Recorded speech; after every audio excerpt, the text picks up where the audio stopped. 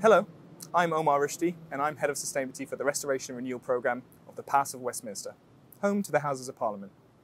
Today, behind the impressive exterior, despite incredible work by parliamentary teams, the building is in poor condition, at risk of fire, flooding or stonefall.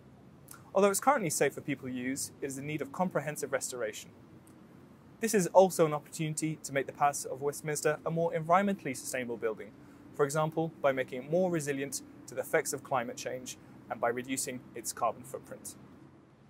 The building is a Grade 1 listed UNESCO World Heritage Site, so as with all historic buildings, there are challenges involved in making changes which will contribute to a sustainable future for all of us.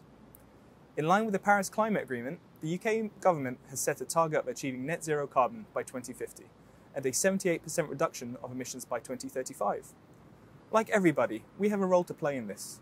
After all, the Palace of Westminster is where politicians make laws on environmental sustainability and discuss climate change. In its current state, the building is energy hungry. Outdated systems and poor insulation make heating and cooling the building inefficient. And with limited source of renewable energy, the building relies heavily upon non-renewables like gas. So, we're exploring ways to make it more energy efficient and use more sustainable sources of energy. We also want to minimize the carbon footprint of our own program of works, and we'll work with companies in our supply chain to reduce emissions and encourage reuse and recycling of materials where possible. Due to the historic nature of the building, we'll need to include an element of carbon offsetting to meet our ambition of making the building zero carbon. We will consider how we approach offsetting, for example through green energy or new forestry, which could also provide additional benefits for people's health and well-being.